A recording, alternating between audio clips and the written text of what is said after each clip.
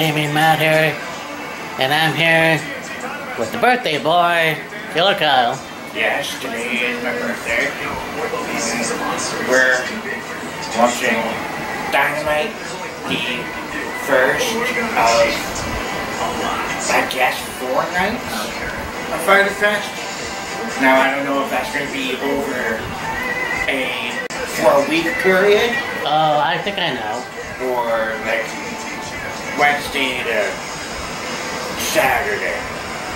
It sounds like they're gonna have an episode today, an episode on Rampage, and then maybe next week they'll do the same. Possibly, I'm guessing. Yeah.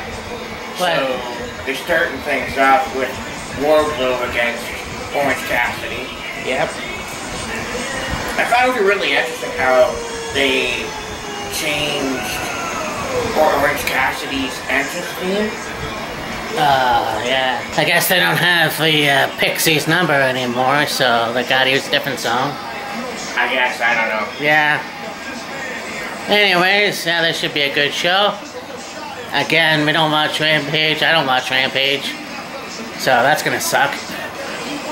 But yeah, when you went home for Waterfront Festival, it was like, oh, I watched SmackDown and then watched Rampage afterwards.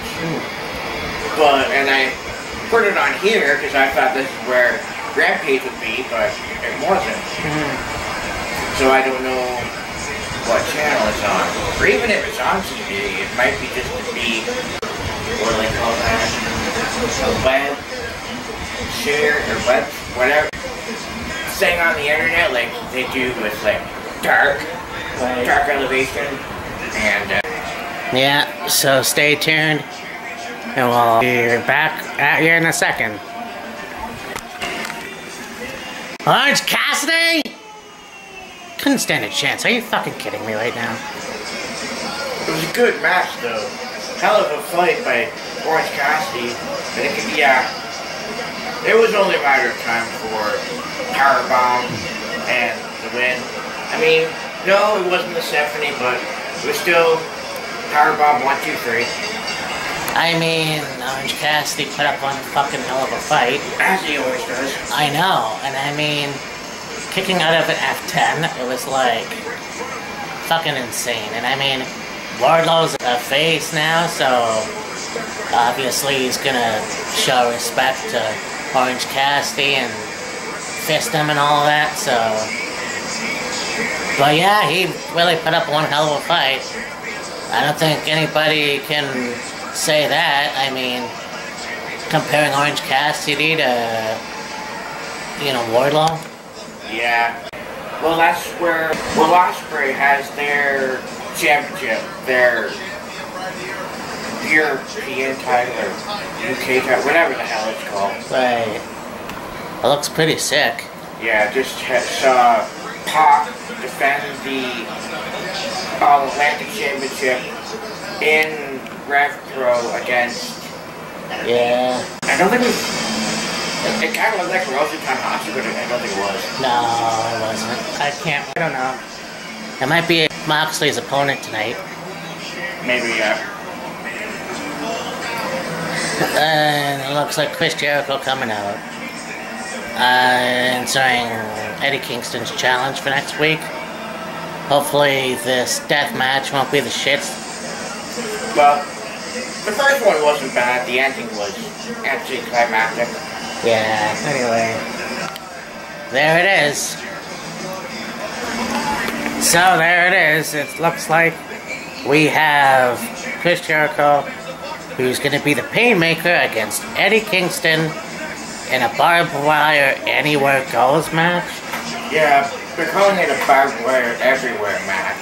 Yeah. So, like, barbed wire around the ropes, barbed wire around the post, barbed wire in the ring, around the ring, wherever else they want to put it, the barricade, anywhere. Yeah. So that'll be very, very interesting. Yes, next we have Jon Moxley versus Tanaki take a shit up. Yeah. Takashita, I think is how you see it. Something like that. Take a shitter, nice. Well, if you look at the way his last name is spelled, Takeshita. Oh, yes. So, like, I'm sure it's like Takashita, I think, is how you pronounce it. I just jokingly go, take a soda. Well, after all the matches that Mox has had with the New Japan guys in AEW, this shouldn't disappoint. No. So, hell yeah, brother. I mean, last week, defending the championship against Brody King, that was a hell of a match. Fuck yeah, dude. Yeah, that should be awesome. Max is the winner. Yeah, that was a hell of a match. Physical, violent, bloody, insane. This kid, Takeshita, is one tough motherfucker. Yes. He took a boot to the face and got himself cracked open. He did a high fly flow, that didn't get it. German suplex, that didn't get it. Yeah. What a crazy match this was. Yeah. Fuck. Yeah, now we got the House of Black, we got Julia Hart. Oh yeah. They always have intense promos. Well, it looks like we have Claudio Castagnoli versus Jake Hagar.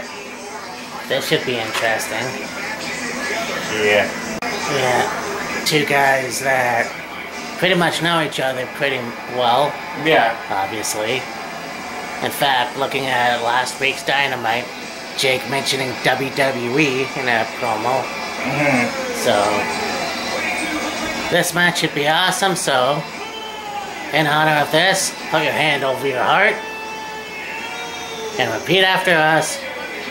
We the people. What a fucking match. They know each other. Oh yeah, they know each other really well. They said they've had 11 matches. Claudio's up 9-4. 9-4, okay. On, I think this would have been the 12th match, and Claudio just won this one, so it was like 9-4. Anyway, yeah, they've had several matches against each other. Claudio's won the majority of them. Yeah. And, as we made reference to the whole We the People thing, and them both being in WWE and what have you.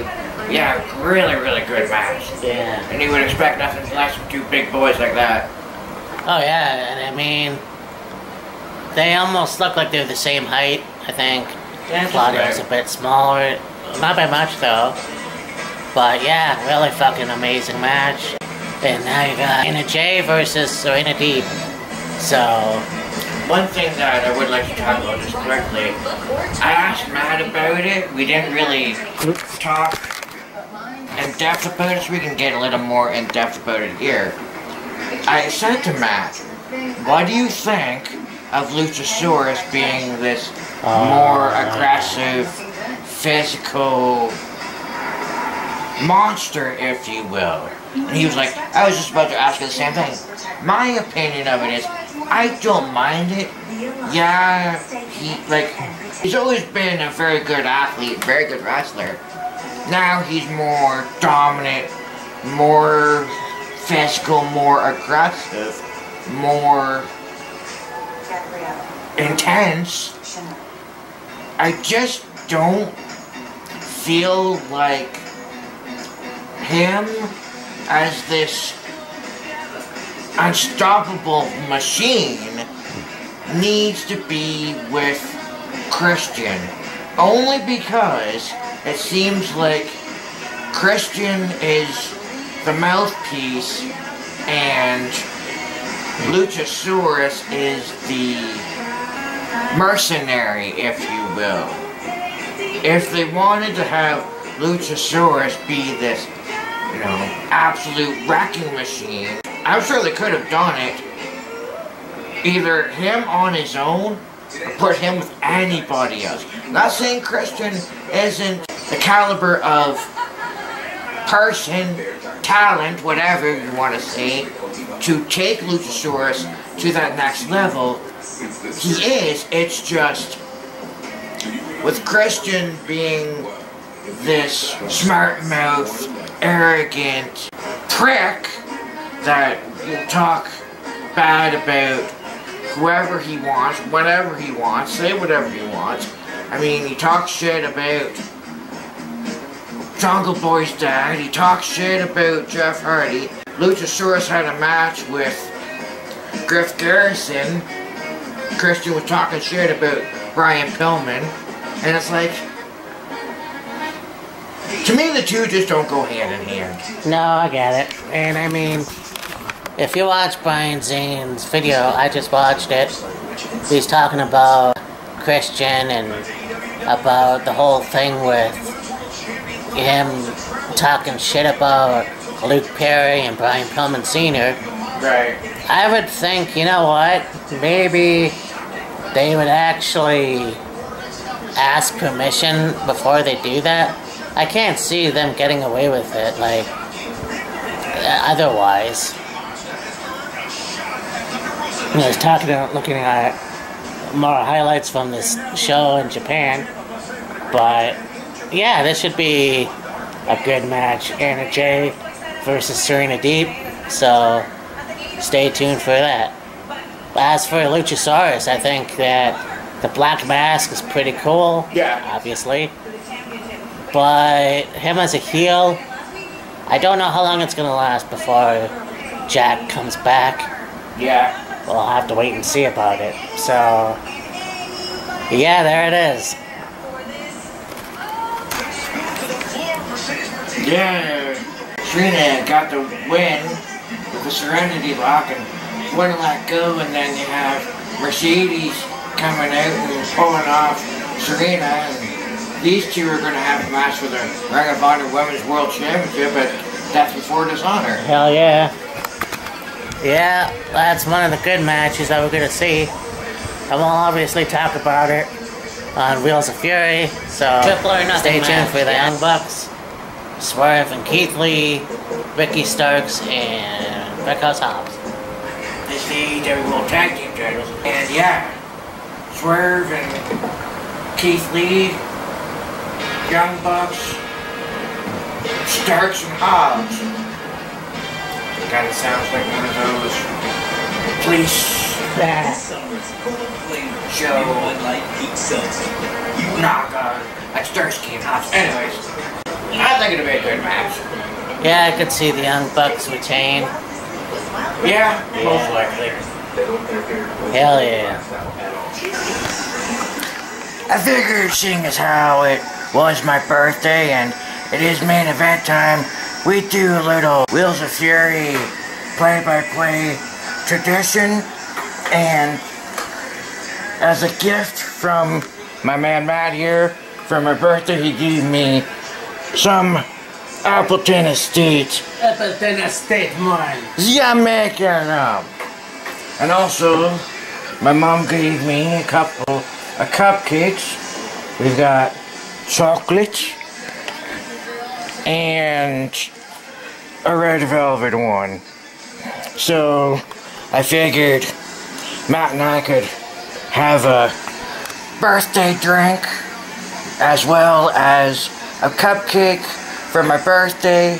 Now I know Matt and I did have quite the celebration ahead of time for Matt's birthday, but I figured, you know what, we didn't really do much for his birthday on his birthday. So, seeing as how it is my birthday, why not break out some alcohol, got some cupcakes, and do a little combined birthday celebration. It's after his birthday, but whatever. Oh, hell yeah, brother. Yeah, sugar and alcohol, two of our favorites. Exactly. There it is.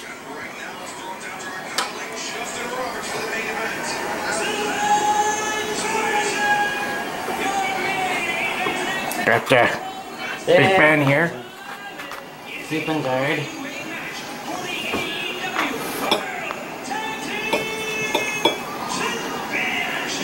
got the rum in the bottle. Indeed. Now, when I had the bottle of gold rum, the Bacardi, we mixed it, and so I figured, saying with the Jamaican rum, why not mix her with a little Diet Pepsi?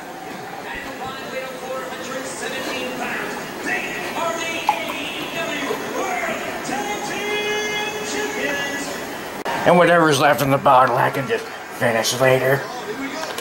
Yes, sir. So, Okay. ooh,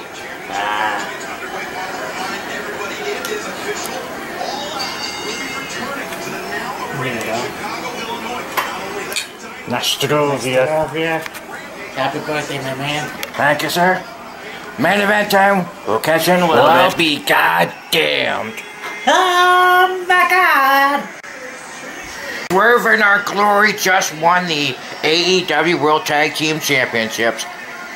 I gotta say, good on them. Hell of a fucking match. Yeah? I mean, these individuals really beat the shit out of each other. They really, like, worked well as a team. The referee gets knocked out, okay? And they tried to use the title to their advantage. Glad that didn't work out. You once had Keith Lee jumping out of the ring onto the other wrestlers, knocking Ricky Starks out. I thought maybe he would knock Ricky Starks out of the ring. You have the Young Bucks do really good teamwork, obviously. There was a point where you thought that Hobbs and Starks were gonna win. Thank fuck that didn't happen. But yeah, you take team champions. And you know what? That serves you right, Vince, because you could have had them as tag team champions. You could have fucking had them as tag team champions, and you couldn't even do that. The proof is in the pudding. Oh, that's it. So yeah, there it is. Night 1, week 1 of Fighter Fest is in the books. Night 2 of week 1, I think it's this Friday. Yeah. And then, but until then, for Matt and myself, the birthday man, Yes, sir. we will see you on Friday. Happy birthday, buddy. Thank you. Bye, guys.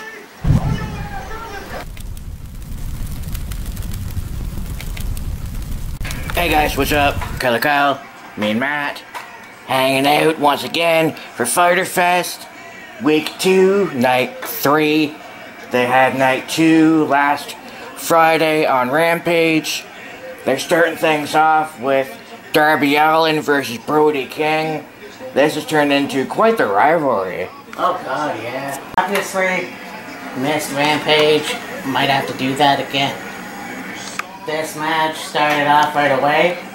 Obviously, Darby Allin's got some beef with Brody King, so I can't wait to see how this goes. Obviously, Brody is like one of the biggest motherfuckers in AEW. Yeah, definitely one of the biggest dudes. And I mean, fucking Darby Allin, one of the most daredevilish professional wrestlers there is. Right now, Brody King is dominating, so this is going to be an awesome match. Yeah, they're going over some of the matches. They're going to have John Moxley and Wheeler Utah versus the Best Friends. Going to have Christian and Luchasaurus versus the Varsity Blondes. Gonna hear from the new AEW Tag Team Champions, Swerve Scott and Keith Lee. FTR gonna hear from. Gonna have, of course, the barbed wire everywhere match with Eddie Kingston and Chris Jericho. I know Matt's looking forward to that one the most, and yeah, we're off and going. We'll catch you up on other things and who wins when the match ends. We'll see you in a bit. Let's do it! Well, as expected, Brody King had won this match. Still a good fight, though. Yeah, it was pretty much. Like, Derby tried to put up a good fight, but it was more or less a one-sided ass whooping. Yeah. And then you have Brody should put Derby in like a rear naked choke. Sting came out, and then Malachi came out, and then they pretty much beat up Sting, and then Miro came out, and it's like, okay, is it gonna help them or what? He just kind of, he came out and started making his way down the entranceway, and then just kind of stood there. It's like, okay, that's kind of odd. Yeah, I don't know if he's gonna be a face now. I don't know.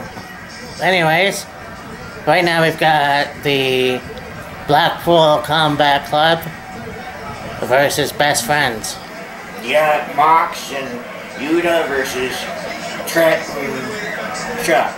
So, should be a good show. Well, Blackpool Combat Club for the win. That was a really good match. Yeah. I mean, John Moxley put a figure 4 on the outside. Yeah. Shit. I mean, yeah, they two different styles from Best Friends and Blackpool Combat Club, but yeah, take nothing away from these guys. Also, you got Wheeler Yuta versus Daniel Garcia for the Pure Championship on Saturday. Shit. Yep, that's coming up this Saturday. So we'll be doing a prediction video on Friday for that. Hell yeah, brother. Well, that was, okay. Yeah. That was lame as lame can be. Yeah. Oh. You had Luchasaurus basically dominate and destroy the Varsity Bonds. Yeah. Christian takes in to get the pin. And looks like Jungle Boy's back. He's back.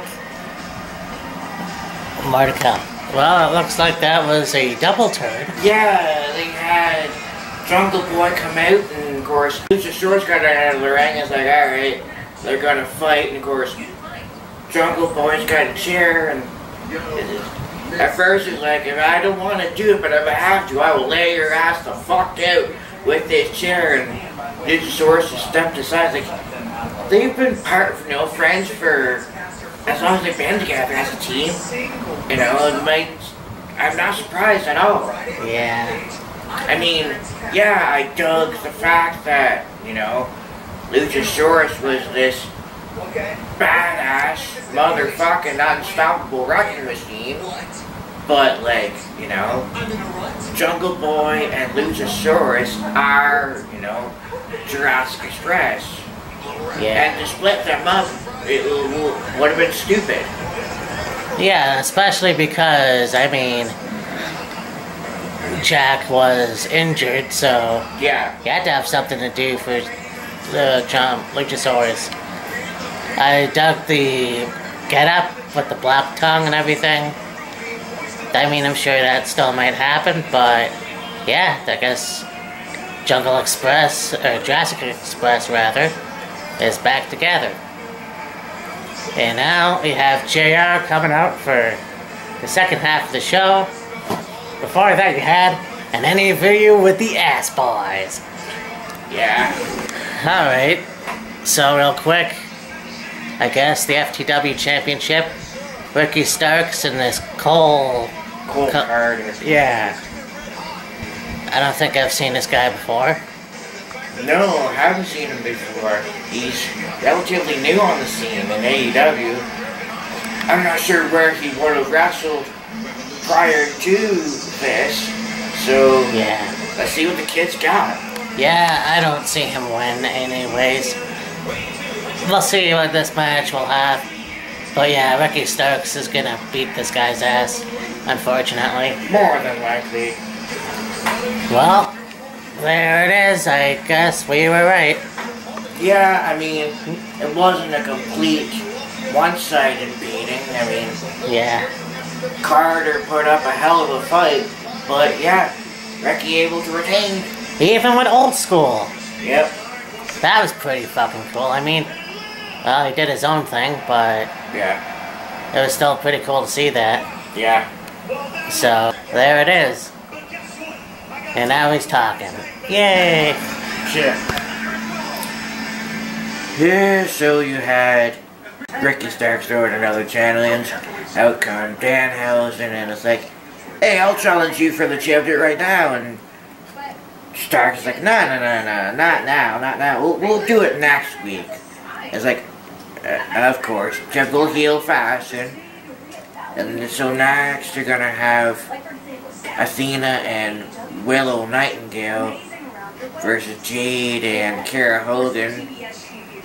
You've got right now Athena and Willow and Statlander talking. So Cut the shit. It's gonna be a good match, everyone. I can't wait to see Athena, Willow, Nightingale. You know, it's funny how you have Roxanne on NXT now in a bad storyline. But this three-way match is gonna be awesome. A take team match. Who do you think is gonna win? I'd like to see Athena win her, I guess you call it debut match. Oh yeah, I forgot about that. Yeah, you know what? That would be awesome. I mean, those three together, that is amazing, and I think that Willow Nightingale, you know, I seeing her in Ring of Honor, and those matches were pretty cool. Obviously, she had some good matches here. I think this is going to be awesome, too. So, yeah, just a wait and see, I guess. That bitch! And your winner. Yeah, Kara Hogan and Jade. Wow, what a match. Yeah. I didn't necessarily realize that Athena and Stealthy were the same height. But yeah, color-coded team as well. Yeah. Fuck, but this was a good match, obviously. And you kind of figured Jade Cargill was going to win for her team, but right now you got Team Thunderstorm. Yeah, Tony Storm and Thunder Rosa. She's talking about title defense, I think, or something. Yeah. Now you got Britt Baker and Jamie Hayter come in and do, interrupt like last week, and so I guess they're gonna have a tag match. Thunder Rosa and Tony Storm against Britt Baker and Jamie Hayter. Yep. Yeah, and I will have to watch Rampage for the other Fighter Fest, but yeah, that's gonna be awesome. Oh yeah, Rap Battle as well. So, very cool. Before we go any further, they're talking about Death Before Dishonor, but also, pretty soon, Fight for the Fallen. Yeah, you're gonna have Danhausen, of course, challenge Ricky Starks for the FYTER Championship. You're gonna have what was the other one? Another match. More matches to be announced for Fight for the Fallen next week. Yep.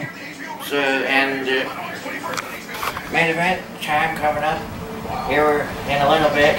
The Barbed Wire Everywhere match. Fucking A. Oh yeah, buddy. Gonna be a bloodbath, I feel. Figured once again, seeing as I was main event time, we do another main event drink. Yes, sir. Death Before Dishonor, but also, pretty soon, Fight for the Fallen. Yeah, you're gonna have Danhausen, of course, challenge Ricky Starks for the FYTER Championship. Gonna have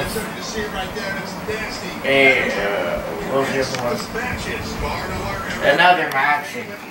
More matches to be announced for Fight for the Fallen next week. Yep. So, and main event time coming up here in a little bit. The Barbed Wire Everywhere match. Fucking A. Oh yeah, buddy. Gonna be a bloodbath, I feel. Figured once again, seeing as I was main event time, we do another main event drink. Yes, sir. With some old number 7 Tennessee's finest, so little sour mash, Jack Daniels, whatever you want to call it. Tennessee whiskey. Yeah.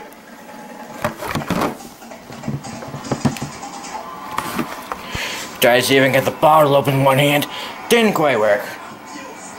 Yeah, brother.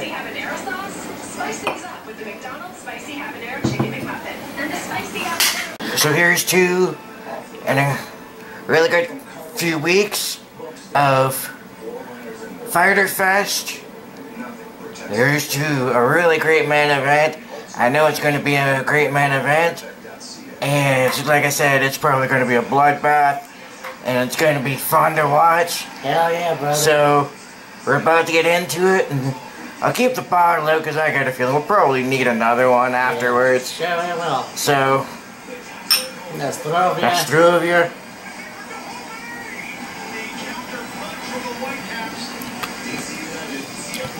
Hell yeah. And that's what I'm... They had Justin Roberts do, say, main event, Barbed Wire Everywhere match, Jericho Appreciation Society's got to be in the shark cage, and the microphone he's holding's got fucking barbed wire wrapped around it. Like, holy hell. Yeah, brother. This is gonna be a fucking war. I can't wait. I mean, I'm surprised Justin Roberts didn't, scrape his lip on it. I can't wait, man. This is gonna be amazing. And I mean, these matches are always amazing. Barbed Wire Everywhere match. Yeah. You think it'll be suspended in the air? Oh yeah, most definitely.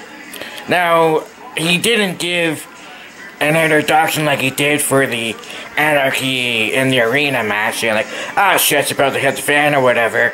Although, I mean, for cable television, we'll call it, I guess you can't really get away with that, but anyways. Yeah, that's true. Anyways. I missed him saying that too, actually. On with the show. Yeah. Oh boy. Oh boy, what a match. That was everything you would expect it to be. I thought it was going to be a little bloodier than it was, but I mean, you had Ty get involved, Anna Jay get involved, lower the cage, the rest of the members of the Jericho Appreciation Society get out of the cage, start beating on Kingston. Here comes Ortiz and Wheeler Yuta, they're fighting, and the match goes on, and it looks like Kingston's gonna get the win. Here comes Guevara, Judas Effect, the barbed wire wrapped around Jericho's arm, he gets the pin. Kingston takes care of both of them, throws out Sammy, and then throws Jericho through the barbed wire. Fucking Spider-Man. Oh, that was a sick match. And I mean, Jericho still has it. Oh, he yeah. did everything he used to do in WWE and WCW as a cruiserweight. It was just a fucking amazing match. And you don't get enough of that in other companies. But yeah, AEW does it the best. So that being said, hell yeah, brother. It looks like we got Dark Side of the Ring. No, and Great Domination with Foul! Oh shit. Yeah. Oh yeah, right. I might have seen that, I don't know. Yeah. Anyways, so this has been night 2, week 2 of Dynamite, of FYTER Fest. Yep. Shark Week or whatever. So for me, Matt, Taylor Kyle. we won't talk to you. Next, Friday. yeah, Friday, Death Before Dishonor, we do our video. Yeah. Hell yeah.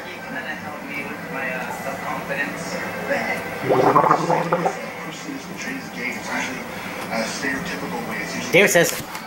Peace. You know that them cutting WCW was a long time coming. But, I think that there's this myth out there that Jamie Keller that's why he took pleasure in cutting WCW. I don't think that's the case at all. Because if you look at some of his earlier interviews, like